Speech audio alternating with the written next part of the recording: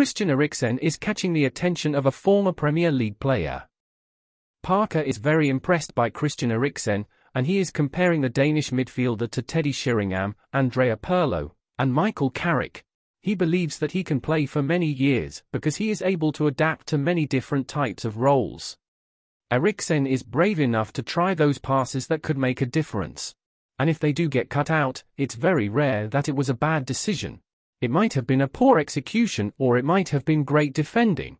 He reminds me of Teddy Sheringham, who was never the quickest player.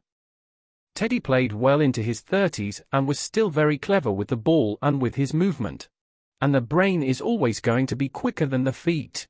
He can also play a deeper position in the midfield, and he will benefit from that when he gets even older. You can compare him to Pirlo, who wasn't making big tackles. Former Manchester United player Paul Parker gave his thoughts on Tottenham and Antonio Conte. Antonio Conte's contract is expiring next summer, and if you ask Paul Parker, Tottenham should think about getting a new manager instead of extending his contract. The way that Tottenham are playing under Conte is outrageous. I've never witnessed anything like that with Spurs.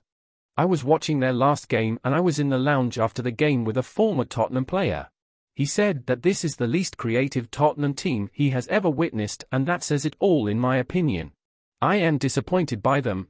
If you are judging on football, they shouldn't be that high in the table, to be honest. Conte is also an expensive manager in terms of spending a lot of money on players, and he will do that again. I would say that Tottenham needs 5 new players. Finished the former Reds Devils player. And you Spurs fan, do you also agree with Paul Parker? Comment, because your opinion is very important to us. Thank you so much for watching this far. Bye bye.